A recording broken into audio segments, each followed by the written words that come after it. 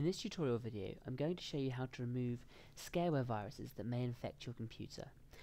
Now, by scareware, we mean viruses that basically mimic legal antivirus programs and take over your machine, asking you to either pay money to have them removed or to download further spurious bits of software. One such example of a piece of scareware is this Metropolitan Police scareware virus. What this does, it takes over your computer and says you've been looking at illegal websites and says you need to pay money via Ucash in order to have the virus removed. Of course, this is all fake, and if you were to pay any money, all you'd be doing is giving the hackers your credit card details and ending up probably losing more money. So how do you remove these viruses? Often they take over your computer and prevent you from doing simple actions like clicking on the start button or even running your web browser. So how do you remove these viruses? The trick to removing them is to restart your computer in safe mode, and to do this, you can, if you've got access to the computer and you can restart it, you can click on Start, Shut Down, and Restart. Now, if you do not have this option, if the virus has taken over your computer, you might have no choice but to press the power button, hold it down for a few seconds, and the computer will turn off. You can then power the computer back on, and we're going to take you through this now. So if I click Restart, the machine's going to shut down now, and very important, as soon as the computer starts to boot up, you need to repeatedly tap the F8 key on your keyboard. So I'm going to start doing that now, and you can see it's come up with this menu here. This is the boot menu, and it asks you what you want to do. We need to select Safe Mode with Command Prompt, not Safe Mode or Safe Mode with Networking, Safe Mode with Command Prompt. Okay?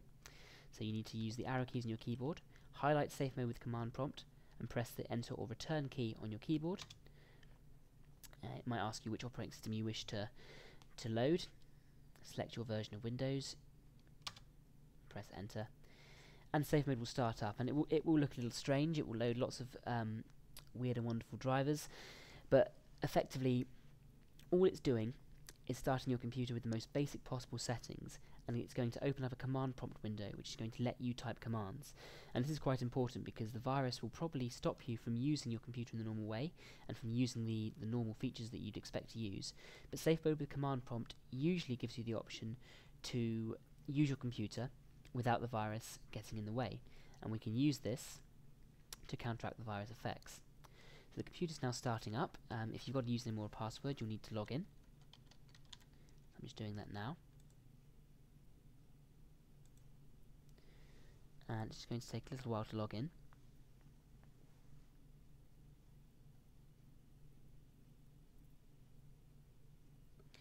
You'll see here that the command prompt window has appeared and nothing else has happened. What you can do here is you can use this window to launch a system restore. Now, if you're using Windows Vista or 7, all you need to do to launch a system restore is type in rstrui.exe and press enter. If you're using Windows XP, which we are here, you have to put in the full file path, which is simply c:/Windows System 32 restore and then rstrui.exe.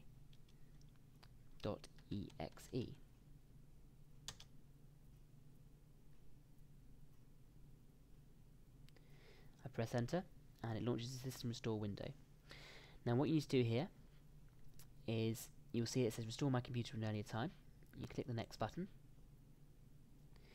and it will show you system checkpoints. Now what we need to do here is restore the computer to a time before the virus actually came into effect. And this is the only way really to get round the negative effects of the virus. So if, for example, looking at my calendar here, if my computer was infected on the 22nd, I can see that I've got a system restore point on the 20th.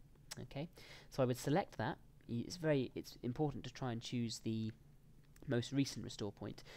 It's also important to note that when you do a system restore, you're not actually going to lose any files. Okay, it's not going to remove any documents or files on your desktop. What it is going to do is going to roll back your settings. So you can see here that this was when some software was installed in the computer. So this is going to restore the computer back to a time before that software was installed. And if there was anything that was installed afterwards, like for example the virus, that will be removed. So it will affect settings and installations, but it won't affect your files, your documents, or any essays or anything like that you've been working on. So if we choose Wednesday the 20th and click next, it will now say to you that it's going to try and restore back to this point. Click next again, and it will begin system restore process. This will take quite some time, and during which the computer will log off, shut down, and continue with system restore. This will probably take up to around about 5 minutes on most systems, but I suggest just leaving it doing it because it will take a little while. Once it's restored, the computer will restart automatically, and all you'll need to do is log back into it and start Windows as normally. So if it gives you any option to restart with safe mode, just make sure that you select restart normally. Restart the computer as you normally would, log in, and you should find that when you're on your desktop, the virus is no longer present. What I would suggest doing after you've done this is running a full virus scan with your virus scanner. A good free one you can use is Malware Bytes, which you can download from the internet, and this will work fine on a personal computer. And once you've run the virus scan and removed any things that it picks up, you should find that your computer is relatively clean, and you should be able to carry on working. If you have any further questions on this, please contact the IT Help Desk.